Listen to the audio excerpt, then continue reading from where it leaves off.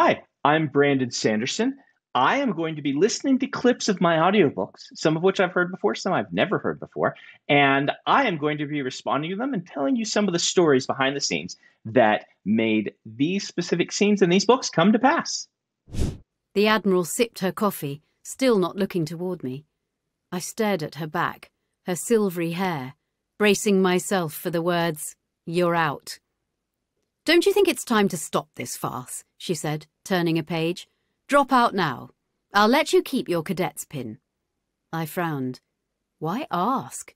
Why not just say the words? She had the power now that I'd broken her rules, didn't she? Ironsides turned her chair, fixing me with a cold stare. "Nothing to say, cadet?" All right. So this is actually the first time I've heard that scene in the UK edition.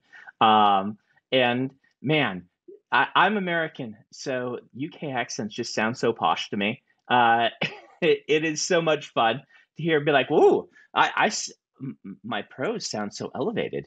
Um, the big theme that I wanted to deal with in the book was courage. Um, what is courage? What does it mean to be courageous? Are there times where walking away is more courageous than staying the course? We celebrate courage. Do we even understand courage? And so, what's happening in this scene is I'm starting to dig into this, right? The admiral has a certain perspective on courage, and Spence's father did not match that perspective. And in the admiral's eyes, Spencer is tainted by her father's legacy. Is courage something that's hereditary? That's a question that I wanted to ask, and I'm not going to answer it here. I answer it in the book, but that is kind of the context of the scene and where the themes came from originally. The sounds from behind us grew even louder. I charged forward and met up with Chet, who had paused to wait for me. He took off again as soon as I reached him. "Something's wrong," he said quietly. "The Grig shouldn't be following. This is bad, Spencer Nightshade. Very bad." A loud snap sounded behind us. It was closer now. Too close. Terrifyingly close. "Don't look," my warrior heritage whispered to me. I looked anyway. So that's interesting because Chet, who's a character in the third book, is British in my head and speaks with a British accent every time I was writing him. That's where I was going with him. So that's kind of interesting. So Cytonic is a solo adventure. I wanted to really dig into Spence's character in this third book. And so she is separated from her support structure in a very strict way, a very deliberate and difficult to overcome way, shall we say. This scene is kind of to encapsulate that. It's near the beginning of the book, and the whole goal of this scene is to say, all right, Spencer, now you're going to have to deal with this. As an author, I'm kind of sorry, but I'm not really sorry because there's a whole lot for you to learn in this book. And this is our warning shot to say, hey, this book's going to be a little different. He didn't play a specific tune on the Enthir, just plucks here and there, an occasional scale or fifth, like chit-chat in string form. Aesthetic genius, Wit said. Invention, acumen, creativity. Noble ideals indeed. Most men would pick one of those if given the choice, and name them the greatest of talents. He plucked a string. What beautiful liars we are. Okay, so this is from the Wit monologue at the end of The Way of Kings. So there's a character named Wit, and he is this fun incarnation of a jester. I have loved since I was young this archetype of storyteller, the storyteller within a story.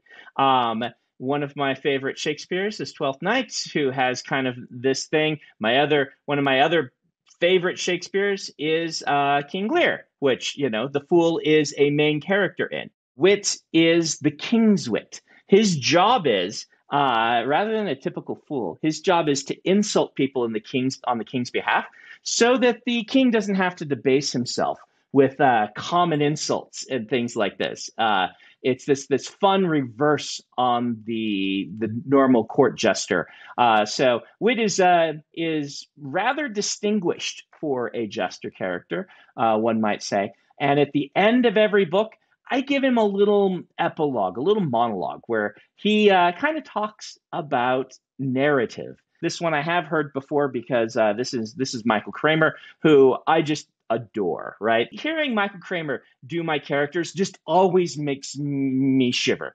Part of my heritage as a fantasy writer is spending time listening to the Wheel of Time books on CD. Michael Kramer is like the voice of the Wheel of Time to me. And so, and his wife, Kate Redding, these two were just very, very influential in how I view audiobooks. Blue lines suddenly appeared before her, one end of each pointing at her chest, the other disappearing into the mists.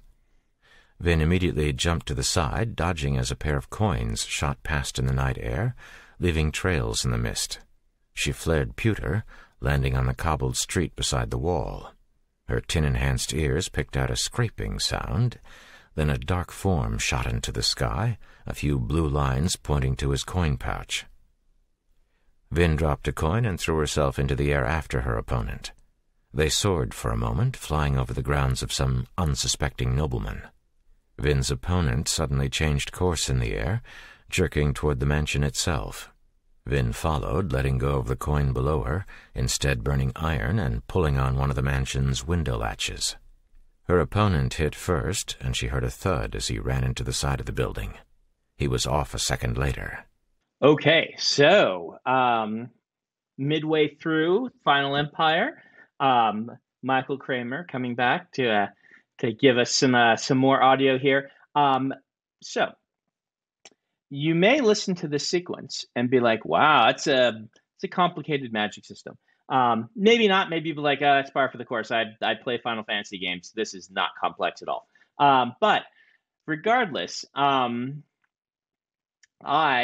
when I approached the Final Empire, one of the main things that I wanted to do was make sure that the learning curve on the book wasn't too steep. So we have an opening sequence in that book where I don't show the magic at all. We actually cut right before it gets used and then jump back to the character showing the aftermath, showing what someone with allomancy can accomplish. And I try to ease you in. And this scene happening midway through the book, its goal is to kind of show you how far Vin has come, but also to show you as a reader, hey, look how far you've come. This all makes sense to you. Theoretically, if you've been reading the book, I've eased you into each of these things, and now you can see how they all work together so that you're like, oh, I get it. It's actually not that complicated. It all kind of snaps together to create all of these abilities working in tandem to make people able to do what you didn't get to see in the opening, you just saw the aftermath of. And that's something that I really was conscious of in writing this book. Anytime you can take the reader on the same journey as the characters, as a writer, that's like gold. If you can get them to feel just the same beats. It wasn't supposed to have gone like this. "It's useless," one of the lads cried. "He's going to kill us all, Miggs." "Why are you just standing there?" Miggs shouted at the lawman. "Be at it already." He fired twice more. "What's wrong with you?" "Maybe he's distracting us," one of the lads said, "so his pal can sneak up behind us." "Hey, that's—" Miggs hesitated, looking toward the one who had spoken. Round face, simple round coachman's hat, like a bowler, but flatter on top. Who was that man again? He counted his crew. 9? The lad next to Miggs smiled, tipped his hat, then decked him in the face. This is from, yes, book 6 of Mistborn. So, slight spoilers, not actually too bad, because Mistborn is being told in multiple eras. This is one of the weird things that I'm doing as a writer. I pitched this to my editor years and years and years ago. Man, it was like 2004 when I pitched this to my editor at Tor. I said, I want to do something pretty weird.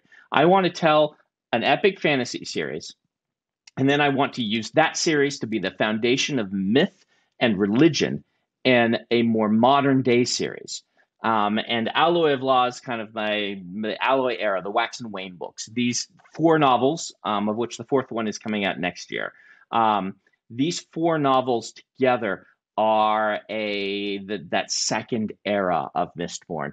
And this is the opening to one of them. The big thing about these books is they are about a set of four characters primarily, and two of those characters are Wax and Wayne, which is a fun pun that they don't get because they don't have a moon in their world. You can just imagine Cowboy moves to the big city but has magic powers, and his sidekick changes personalities whenever he puts a new hat on. Then you've got the Wax and Wayne series. It's a little weird, but I love it.